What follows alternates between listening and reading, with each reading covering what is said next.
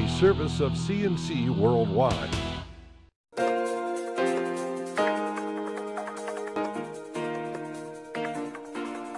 The Daily is a service of CNC News and Jib Jab Greetings. I'm Bud Lowell. Your full AccuWeather forecast is up on top right here on your CNC local news pages.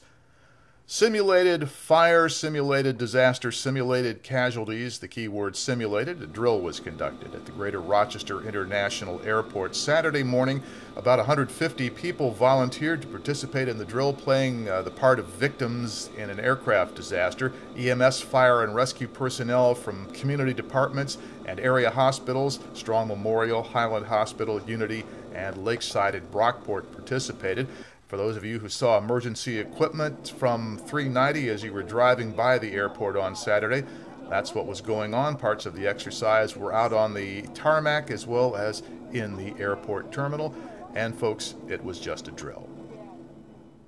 In Brighton, contractors have the 590 Winton Road interchange area closed again on Saturday. They're doing construction for the diverging Diamond interchange, which opened earlier in the week. More finishing work is going to be done on this clear through the construction season, and the job is expected to be done sometime in October. Again, that intersection, the diverging Diamond 590 and Winton Road, closed in the town of Brighton. It should reopen sometime Saturday night. After twice postponing the sale of its patent assets, Eastman Kodak has petitioned the U.S. District Bankruptcy Court to put the legal process of the sale on indefinite hold. Kodak's attorneys filed a brief with the court in Manhattan asking to adjourn a formal sale hearing until further notice. Court papers say Kodak has been engaged in extensive ongoing negotiations of a potential sale and licensing transaction with respect to the digital imaging patent assets. If the deal for the assignment or licensing is concluded, the debtors anticipate filing and serving a supplemental motion consistent with the terms of the conditional sale order. And that's a quote. Kodak says it's also exploring other alternatives to actually selling its library of digital imaging patents. Court papers say one of those options would be to set up a new licensing company that would own the patents and license their use to interested high-tech companies. The proceeds, of course, would go to pay off the creditors in Kodak's Chapter 11 bankruptcy case. As has been reported by numerous tech industry blogs, by the Wall Street Journal and Bloomberg, the issue holding up Kodak's asset sale has been that the marketplace apparently thinks Kodak's patents aren't worth as much as Kodak expected to make from selling them. The company was counting on revenues from sale of those digital imaging patents to fund its recovery and reorganization. The State University College at Geneseo has pulled the plug on its women's volleyball team for the season after all but one member of the team took part in an underage drinking party earlier this month.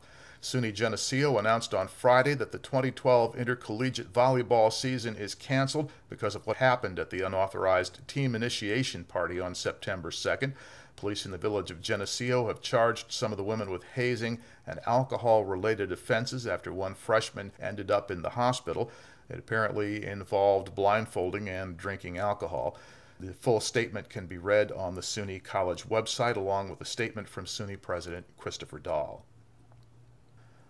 And a Monroe County jail deputy has been accused of raping female inmates at the county correctional facility in Brighton. The accused deputy is 41-year-old Robert Wilson.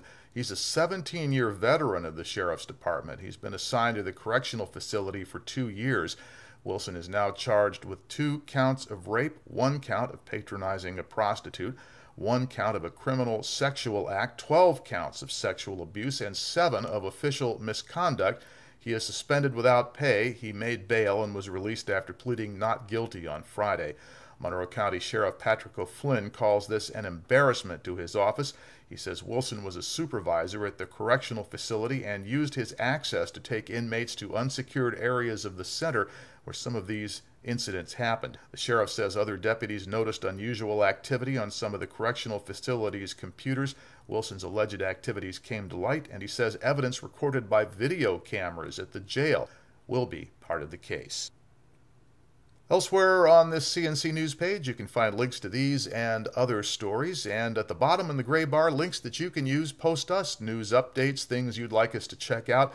Sports stories, business openings, any of that sort of thing. There's categories for it. We want to know about it, and we'd like to see it up here on CNC News and let the community know about it as well. Next news as it happens, updates when necessary. And I'm Bud Lowell, CNC News.